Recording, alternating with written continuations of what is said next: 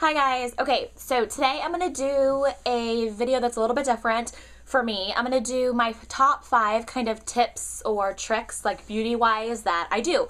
Now, a few of these things I have talked about in previous videos, so if I have, I'll link them in the bottom bar. But I'm just going to sum them up in one video now in case it's from an old video that you haven't seen. All right, first thing, this is probably my favorite thing that I do. And I have a whole video on this. It's called How to Full and Fabulous Lashes. I'll put it below. Okay, what it is, it's the heated blow dryer trick.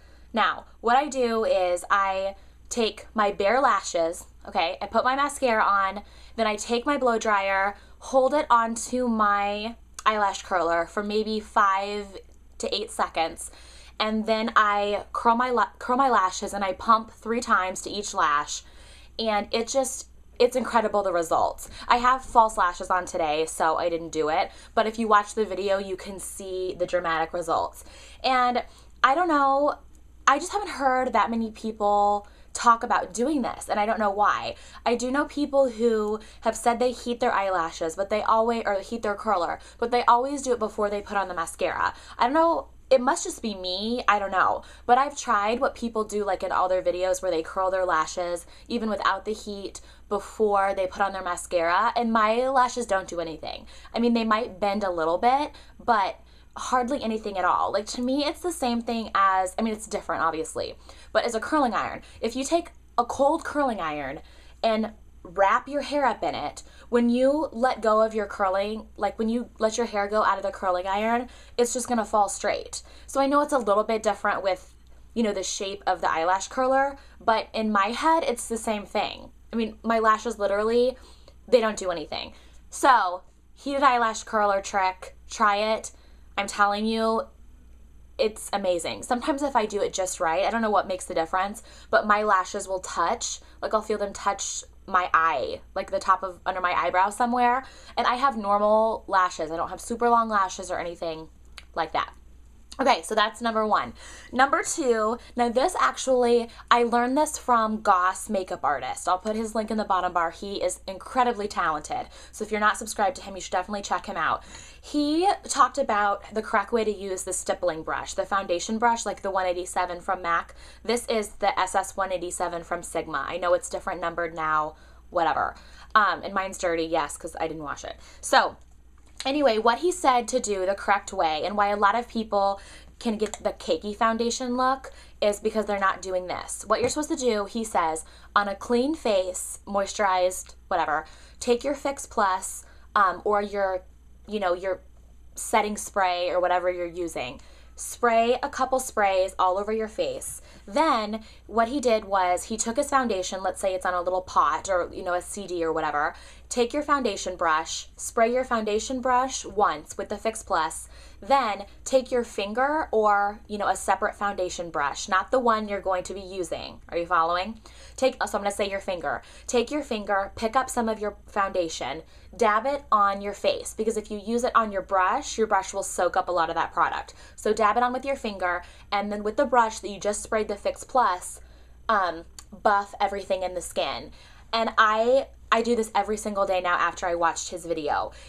Now as far as the Fix Plus and like my makeup lasting longer, that's not a factor. I don't think this helps my makeup last any longer. It just blends everything so much nicer, and it makes my like end foundation result look so much better. And I use my, this brush is from Coastal Scents. It's the Bionic Buffer brush, I think. I use this one as well with the same technique, but it's incredible. I know a lot of makeup artists say to use a damp sponge to help blend in your foundation. I've never done that, but I assume that it's the same kind of technique. So I'm going out on a limb here, but I'm assuming maybe if you spritz your brush with water and your face with water, that it would be the same kind of deal. I'm not positive though, but yeah. So I'll put the link to his video on that in the bottom bar. You should definitely try the Fix Plus trick out. Okay, next thing is for hair. This is a at-home conditioning treatment. I get so many people asking me, what deep conditioner do I need? This and this and this and this. Okay, yes, deep conditioners are great. You know, the $30 bottle ones, tubs of ones, they're fantastic. But if you don't have the money to spend on that, this is just a really great at-home thing. Okay, this is an item that I have, okay? It's called the Hair Therapy Wrap. What it is, it's this crazy looking turban. I put it on in the past video. I'm not going to do it now. You put it on, well, first, I guess, they have these gel packets that are on the inside. You heat these up in the microwave, and then what you do is you put your deep conditioner in, put a plastic cap on, put this on, let it set for, you know, a half an hour or whatever. It's like your own at-home spa. Because at the salon, like when people come in, same thing. I'll put the deep conditioner on them, put a plastic cap on them, and then sit them under, you know, like the heated dryer for however long, and then charge, you know, however much for it. Well, you can do this at home. I forgot how much this is now, but I'll put the link to where you can get it, brushlove.com, in the bottom bar. Okay. So, anyway, point is that what you can do is take whatever conditioner you have. I mean, obviously a deep conditioner is going to be better, but just your regular old conditioner if you want to. Shampoo your hair. You don't even have to shampoo your hair, but if you're in the shower, shampoo your hair, towel dry it really well. Take your conditioner, slather it all over, especially on your ends.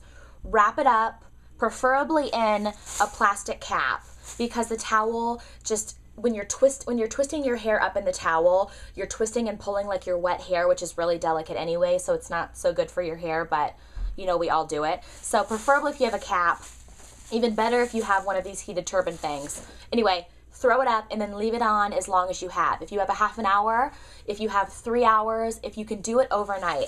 I sleep in it overnight, but it does get kind of annoying because I can hear it rubbing. It doesn't make a mess or anything like that, but just when you hear this, like every once in a while I'd be like, oh my God. So anyway, definitely do that. And then you rinse it, obviously, when you're done with however long of time you want to leave it on.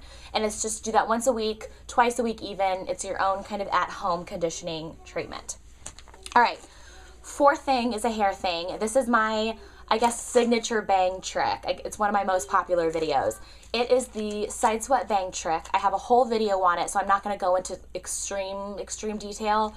But basically, it's my number one question is how I do my bangs and how I get them to lay over my forehead. How I do it is with my trick. Normally you think you take a blow dryer, you go where your part is, and then you blow dry your hair kind of like this. That's when your bangs are gonna pop up and you're gonna get what I call the rainbow bang. So I can't do it now because mine are all like sprayed and whatever to the side. So that's what my video's for. But you wanna take your bangs in the opposite direction. So if you normally part your hair here, push them to the other side and blow dry.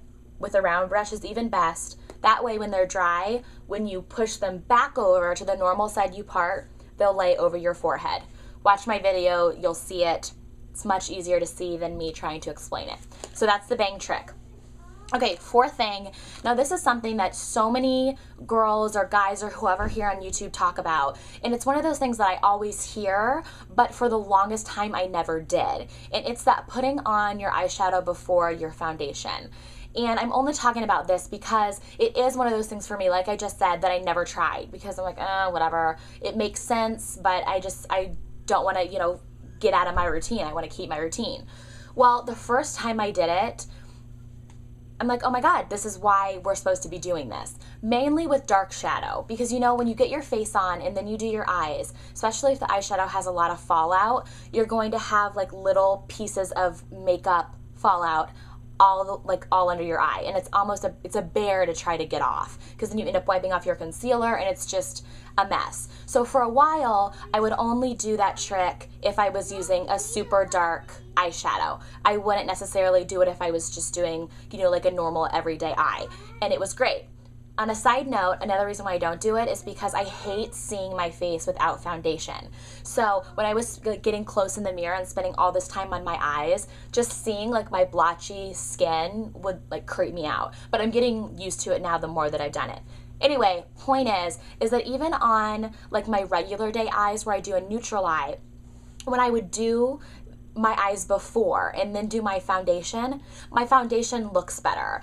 And I don't know how to explain it. You're just gonna have to kind of try it yourself and see, because I never realized even like a neutral nude eyeshadow is going to have fallout. I mean, duh, but I guess I never paid attention to it until I tried doing it the other way around. And then now if I ever forget or I just don't feel like doing it and I do my foundation first, I notice more how I have like little specks of eyeshadow or eyeliner, or even like I do my whole eye. I'll do my mascara, my eyeliner, everything, because my mascara will kind of flake off sometimes, especially when I curl my eyelashes. So if you haven't tried your eyeshadow first before your foundation, try that. Oh, and I do take a little bit of my foundation and I'll rub it over my eye, in my inner corners, and a little bit on my outer corner before I put on, you know, my primer potion or whatever, just to take away any discoloration too. So yeah, those are my 5 tricks. I would love to hear yours if you want to leave them in the bottom bar. If you have any questions on any of it, let me know. And like I said, I will link to all the videos that I do have other videos for. Does that even make sense? I don't know. In the bottom bar. And yeah, thanks for watching, guys. Bye.